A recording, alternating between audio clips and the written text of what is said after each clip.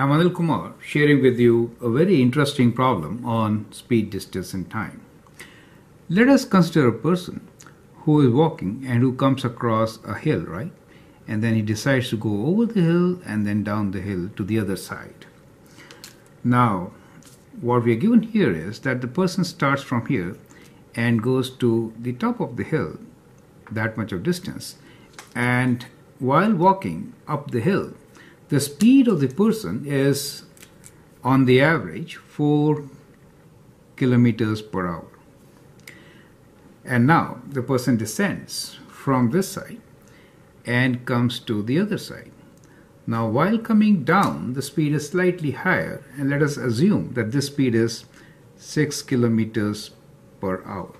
Okay, so we'll call these points as point A, B and C. So B is the top of the hill. So person starts from A, reaches point B, that much of distance is covered at this average speed of 4 kilometers per hour, and while coming down the average speed is 6 kilometers per hour, and the person reaches the point C. What we know here is that the time taken to go from A to C, is, let us say, 1 hour and 25 minutes. 1 hour and 25 minutes. Okay, this is known to us. And now the same person decides to return.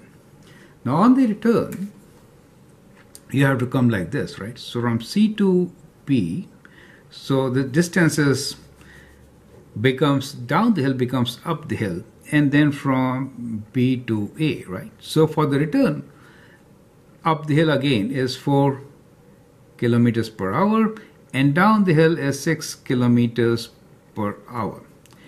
During this time, the person takes a bit longer. So the time to return, that is from C to A, is let us say 1 hour and 30 minutes. So 5 minutes extra. With this information, you need to find what is the total distance traveled by the person, right? So you need to find the distance traveled. So the question here is, you are given this information, you need to find total distance.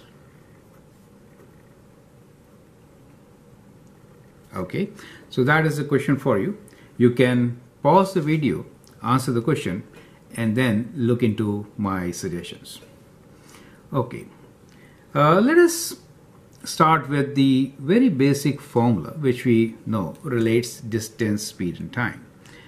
Distance, speed and time, right? So that's the triangle which always helps us to remember the formula. It is distance is equal to speed times time. That's the formula, right? In this particular situation, distance is not known to us. We have to find it. We'll say the distance is AB, the distance between A and B, and BC, the distance between B and C. We are given the time. So in the first step, let us convert this time to hours. 1 hour, 25 minutes. So that will be 1 hour. 25 minutes is 25 over 60, correct? Which can be simplified and written as 1 hour, 5 over 12, or if I write it as improper fractions, 12 plus 5 is 17, I could also write this as 17 over 12. Correct? I hope you understand these steps. The second time, which is 1 hour and 30 minutes, it could be written as 1 hour. 30 minutes is 30 divided by 60 minutes to convert them to hours, right? So that is 1 hour and half minute, and that could be written as 3 over 2 hours. Is that okay? So that is how we have converted time, which was in minutes, in time, which is in hours, correct? Total time is given to us. So let's say one way, that is going from A to C. Let's consider when a person is going from A to C. In that case, what is the time taken? Time taken is 17 over 12. Now this time is combination of time taken to cover uphill and then downhill, right? So it is uphill plus downhill time, right? Now uphill time will be distance divided by speed. Distance we are saying is distance AB, and the speed is 4 kilometers per hour. So write 4 plus downhill distance is BC, and the speed is 6 kilometers per hour, and we know that this time is equal to 17 over 12 hours. Is that okay? So we converted 1 hour 25 minutes into hours, 17 over 12. So we get one equation. We can simplify this equation a bit. Multiply everything by 12. So if I times everything by 12, I get this as 3 times distance AB plus 2 times distance BC is equals to 17, right? So we get one equation. Now, let us consider the second case, that is when the person is returning. So returning C2A. So let us say C2A. Now C2A is 1.5 hours. It is uphill. Uphill this time will be C to B, right? Or let me write this as BC. BC is uphill now. That is uphill. And the walking average speed is 4 kilometers per hour.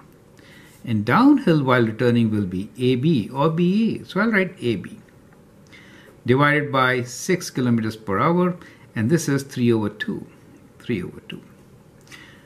To simplify, we can multiply all these numbers terms by 12 and write this as 3 times BC, this distance, okay, and AB. 2 times AB is equals to, when you multiply this by 12, you get 6 times 3 as 18. So you get the second equation. So now we have two equations to solve, 1 and 2. Now these two equations are in distances between AB and BC. You can actually eliminate and then find the value of the distance, correct? So to eliminate, what we will do is we'll multiply the first equation by, let's say, by 3. Let's eliminate BC, okay? Let's multiply this by 3.